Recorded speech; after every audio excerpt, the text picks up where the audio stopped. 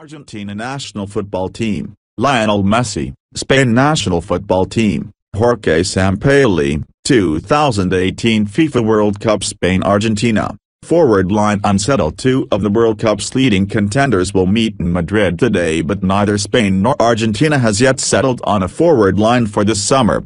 For Argentina and Jorge Sampaoli, the question is who best to stir Lionel Messi, with the two-time winner again boasting an embarrassment of riches up front, while showing little indication it knows how to deploy them. The supporting trio of Gonzalo Higuain, Sergio Aguero and Angel Di Maria could reunite in Russia, but they have disappointed together before, when all were younger and arriving in better form. Meanwhile, Paulo Dybala, one of the game's most exciting young forwards, faces a fight for inclusion after being left off Sampaoli's latest list, and Mauro Icardi is expected to find his 26 goals for Inter Milan this season insufficient to make the squad. Argentina may have to continue its search at the Wanda Metropolitano without its key component, as Messi has been struggling with pain in his hamstring and adductor. He trained on Sunday but is unlikely to be risked. Spain already has its team and knows how it will play at the World Cup, Sampaoli said. We have to find that certainty. But for Spain and Julen Lopetegui, there is also uncertainty in the final third. He now has 3 goals in 5 international matches.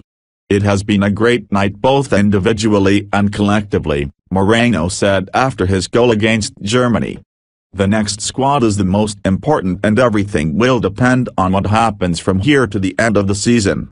There is still time, but the selection against Argentina will be instructive given it represents Spain's last elite test, with Tunisia and Switzerland its final friendlies in June. Spain vs Argentina, TV channel, live stream, squad news and preview. 2 of the early hopefuls for the 2018 World Cup face off in Madrid on Tuesday, in a huge test for Jorge Sampaoli's albiceleste. 2 of the front-runners for the 2018 World Cup meet on Tuesday as Spain welcome Argentina to the Wanda Metropolitano in a highly anticipated friendly.